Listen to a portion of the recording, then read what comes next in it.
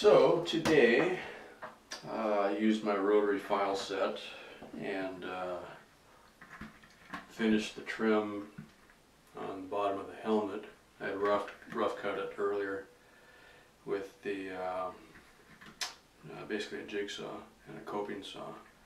So now, without major trauma, I can get it on. Now, unfortunately, I don't have a microphone that I can put inside of this.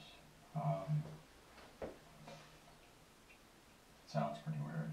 A lot of echo. I get some almost a resonance kind of going on in here. Kind of like your head in the seashell, I guess. So, once I figured that out, alright, I thought the one thing that it needs is I'm going to need to be able to wear a headset inside. Alright, because that would make sense, so you can actually, hear what's going on. So, and of course you never think about this when you're designing and it doesn't fit. Okay. Not being one to give up on the first sign of problems, because I'm not that smart, I did figure out that if I put the headphones in first,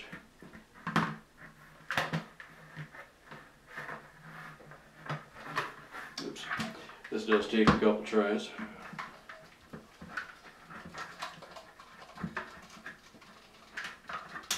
That actually might work if I hold them like so.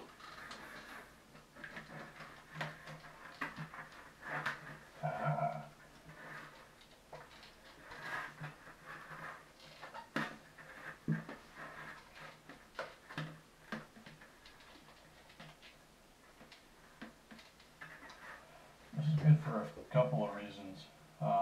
Obviously, then I can hear, I can talk with the microphone. I should be able to get really clean audio. It'll also pick up the actual sound inside the helmet. And I don't hear the echo as bad. So, and there's plenty of room. And the green really shows up, so that's kind of cool. So, and then of course you can't get it off. But if you reach up inside, Hold the earpieces out, it's right off. So not too bad.